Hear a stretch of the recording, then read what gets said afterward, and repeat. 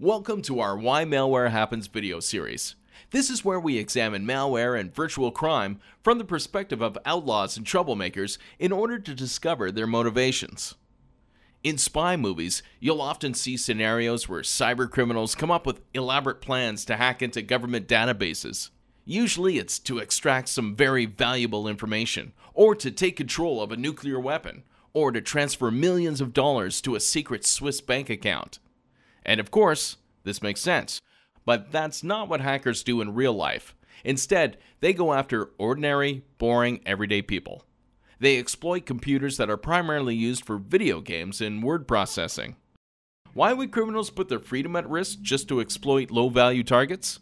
Believe it or not, there is a thriving international market for stolen computer resources. Botnets are some of the most common examples of this. In a botnet, a virus would infect a large quantity of computers, and all these computers would be placed under the control of a single hacker. The hacker would then offer these infected systems for rent on the black market. For a fee, you could write a single program and have it simultaneously executed by millions of hijacked computers. Here are a few examples. Botnets are probably most commonly used for email spam. By sending emails through millions of different computers, it becomes difficult for spam filters to differentiate between valid and malicious traffic. DDoS, or distributed denial of service attacks, are designed to overwhelm computer systems.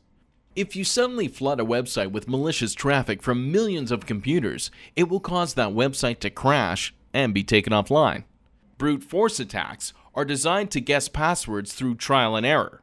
According to a recent study, 123456, password, and 12345 were the most commonly used passwords in 2015.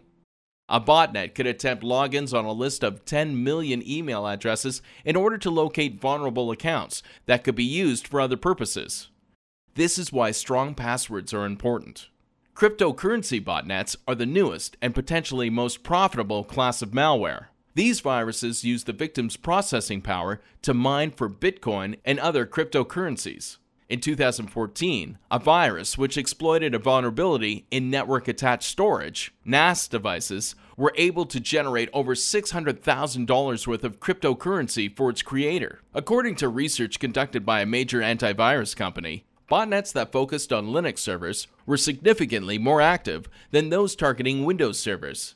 This is interesting, since Linux users are reputed for being very security savvy, but it also makes sense because Linux systems are much more desirable targets. They have powerful networking capabilities and are usually linked up to much faster internet connections than Windows PCs.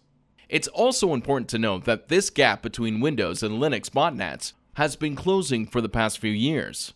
It's true that your computer may not be a high-value target, but if a piece of malware is able to infect enough machines, criminals can sell these resources for a hefty profit.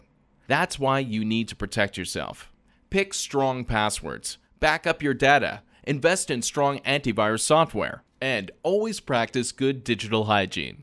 Do you have any questions or ideas for future videos? Please leave them in the comments section below. And if you enjoyed this video, please like and subscribe.